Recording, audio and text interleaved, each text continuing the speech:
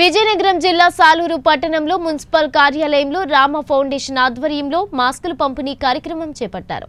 Rama foundation వ్యవస్థాపకులు మరియు కార్యదర్శి శివలింగ ప్రసాద్ మాట్లాడుతూ 2008లో గురువు జిల్లెళ్లమూడి అమ్మ ఆశీస్సులతో రామ ఫౌండేషన్ అమ్మఒడి స్థాపించారన్నారు. ఇప్పటి వరకు 1560 రోగులకు రక్తదాన సహాయం చేశారన్నారు. ఇప్పటికీ ఈ కరోనా వైరస్ విషయంలో చిన్న వలస, కొత్త వలస, గుండ్రపు వలస, దాగర వలస, చిన్న దాగర వలస, గుర్రపు వలస గిరిజన గ్రామాల్లో 1200 మాస్కులు, ఫ్రూట్స్ పంపిణీ చేశారు.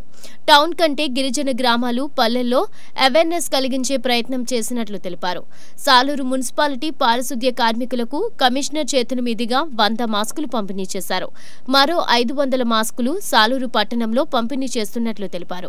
శ్రీరామనవమి ముందుగా సాలూరు ప్రజలకి సమీప గ్రామస్తులందరికీ కూడా శ్రీరామనవమి శుభాకాంక్షలు. అయితే లోకం ఇదివరకు ఎన్నడూ ఎరగనటువంటి విపత్తు చవిచూస్తుంది. ఎవరికి వారే ఇళ్లల్లో ఉంటూ శ్రీరామనవమి ప్రార్థన చేసుకుంటూ జరుపుకుంటున్నారు. కానీ అందరి ప్రార్థనలు విశ్వమానవాళి అంతా కూడా క్షేమంగా ఉండాలని ఆ ప్రార్థన చేయవలసిందిగా మా రామ ఫౌండేషన్ అమ్మబడి తరపు నుంచి మాట్లాడుతూ వస్తున్నాను. ఈ రోజున సమీప గిరిజన గ్రామాల్లో 1200 మాస్కులు, ఫ్రూట్స్ పంచడం జరిగింది. టౌన్లో అంటే అవేర్నెస్ ఉంటుంది, గ్రామీణులకు ఎక్కువ ఉండదు కాబట్టి వాళ్ళకే ఎక్కువ అవేర్నెస్ తేయడానికి నా టీంతో సహా నేను గ్రామాల్లోకి వెళ్ళడం జరిగింది. ఇప్పుడు సాలూరు మున్సిపాలిటీ కార్యాలయంలో మేము ఉన్నాం. పారిశుద్ధ్య కార్మికులకి మాస్కులు లేవని తెలిసింది. వాళ్ళు నిరంతరం ఎంతో కష్టపడుతున్నారు. ప్రతి వీధి తిరుగుతూ వస్తున్నారు.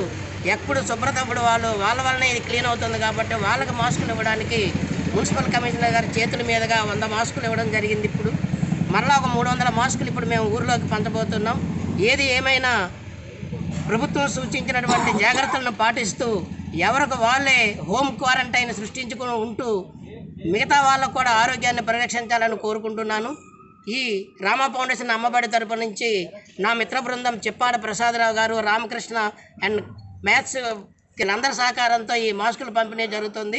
మా రామ ఫౌండేషన్ బృందం అందరికీ కూడా నేను కృతజ్ఞతలు తెలియజేసుకుంటూ పాత్రికేయ మిత్రులకు కూడా